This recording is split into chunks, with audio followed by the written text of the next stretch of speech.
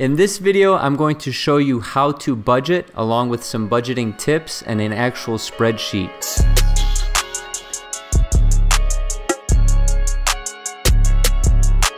So the reason I chose to talk about how to budget is because it is so important to budget your money so you actually know what's coming in and what's going out.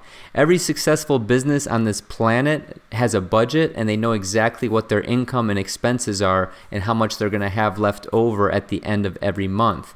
Obviously, no one has a crystal ball, but in my opinion, what you measure gets tracked and what gets tracked can get optimized. So let's get right into it, you guys. So very simply, the spreadsheet that I'm going to use is just a Google Chrome template. So what you want to do is, if you have a Gmail account or any Google type of account, you just click on those 9 square dots in the top right hand corner, click on Drive, and once you click on Drive, it'll take you into this screen.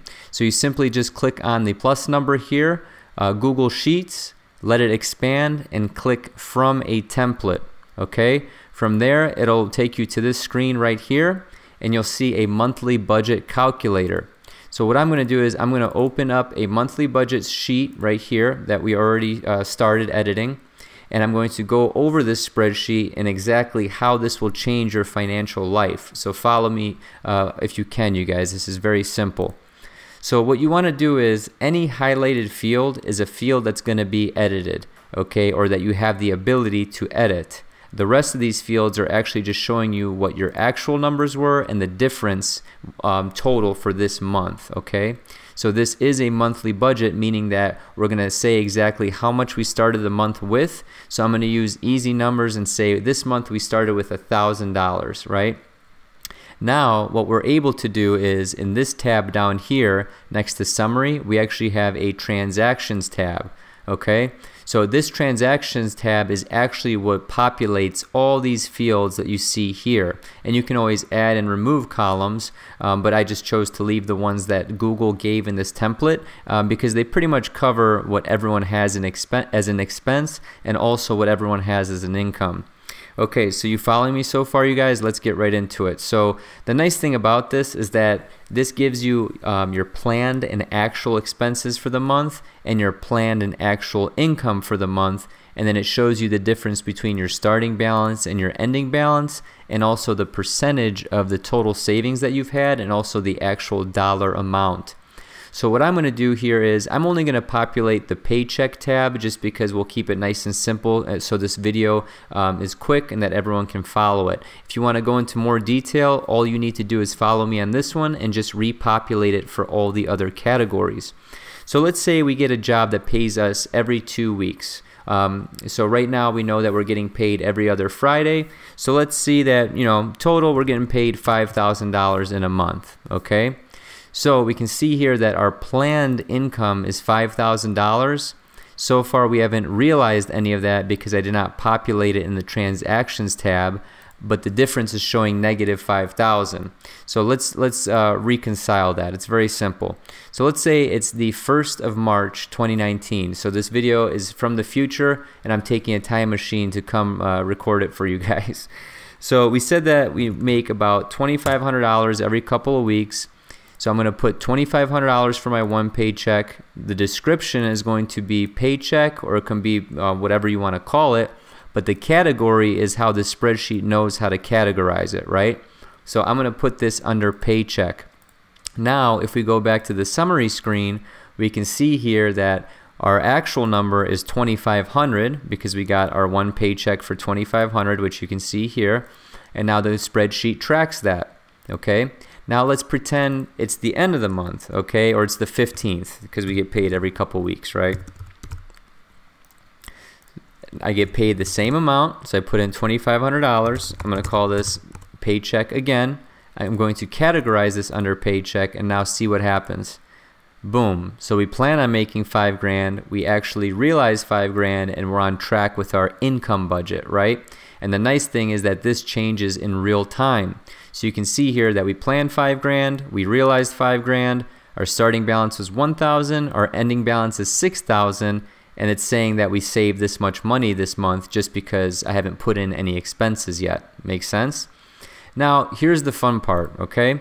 This is where you really need to realize and actually understand how much money is coming in versus how much money is going out. An easy way to do this is to check your credit card statements to understand an idea of how much per category you spend per month. So if you're going out to eat and you know you spend $10 every day on lunch, you know that you're going to be probably in the neighborhood of $300 per month just on eating out, right?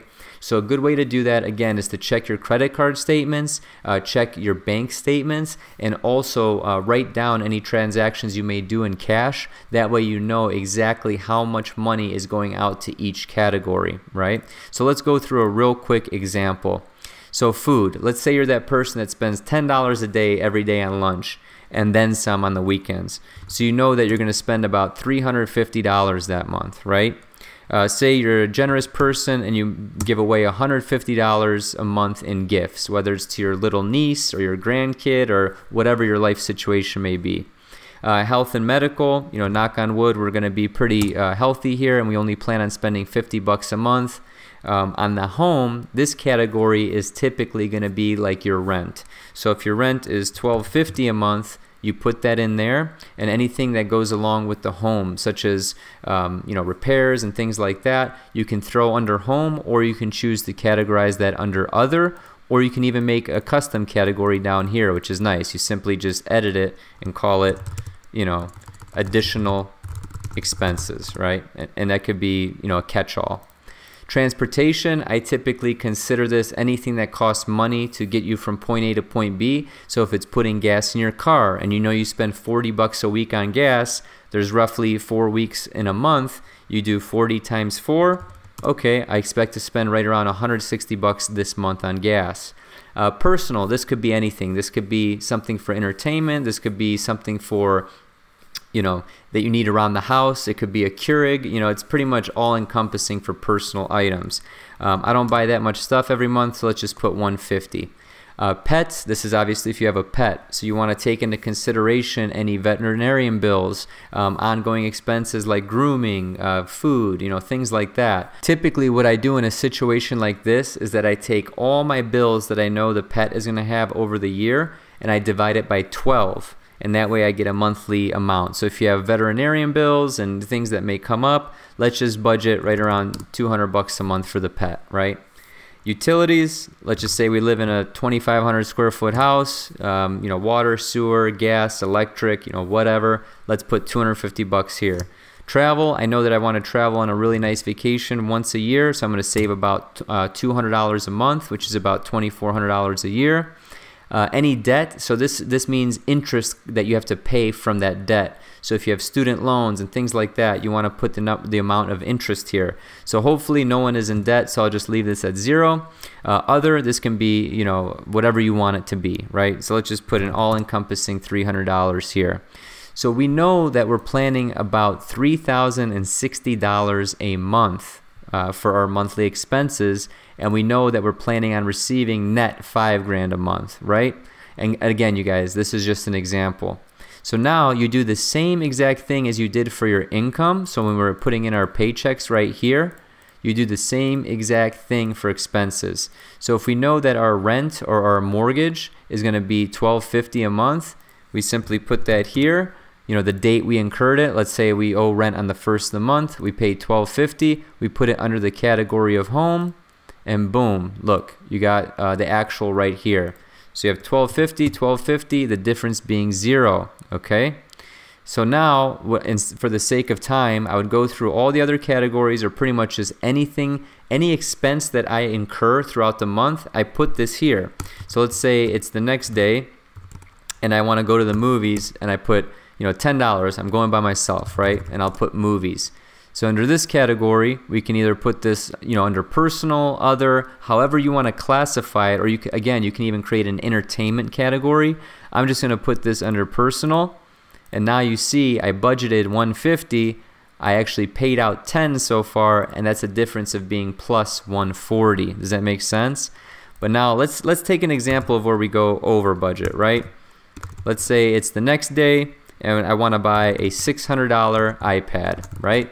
So I buy an iPad, I categorize this under the personal expense, and now look what happens. boom, I smoked my budget for by buying that iPad, okay? So I budgeted 150, I actually have 610, so 600 for the iPad, $10 for the movie. I'm already over my budget by $460, and it's only the third of the month, right? So you do this throughout the entire month. So remember, everything that you spend, you want to track here. Not only is it excellent for holding you accountable and knowing that you have this spreadsheet tracking everything you do to see if you're actually falling within your budget, it actually shows you where you're spending most of your money on. So if you go into this actual category right here, you know that, okay, my rent is my rent. You know, I paid that, it's great, my difference is 0. And then you look over here and you say, holy smokes, $460, what's going on here? Oh, it's because I went back in here and I bought the iPad, I bought the movie, I did this, I did that. And you can actually see where most of your money is going. So hopefully you guys found this pretty powerful. Again, all you need is a Google Drive account to be able to change your entire financial life. So why wouldn't you want to do that? So knowing how to budget is extremely important because as I mentioned in the beginning of this video, it helps you act like a business. It treats your personal finances like a business. You know exactly how much is coming in, and you have a very good idea of how much is going out per month, which allows you to realistically budget, and it allows you to allocate every single one of your dollars into investments or assets that'll help you actually build your wealth over time. So thank you so much for watching, you guys. I really hope you got value out of this video. Please like this video and please leave a positive comment. It really helps YouTube recognize my channel and actually helps me become an authority on actually knowing what I'm talking about. So ultimately, share the video with a friend who needs to budget.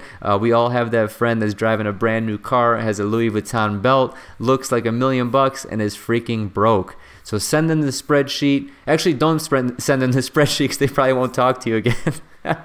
Because those kinds of people don't want to be hit in the face with reality. But again, the numbers don't lie, so knowing how to budget will absolutely change your financial life. Thank you so much and have a prosperous day.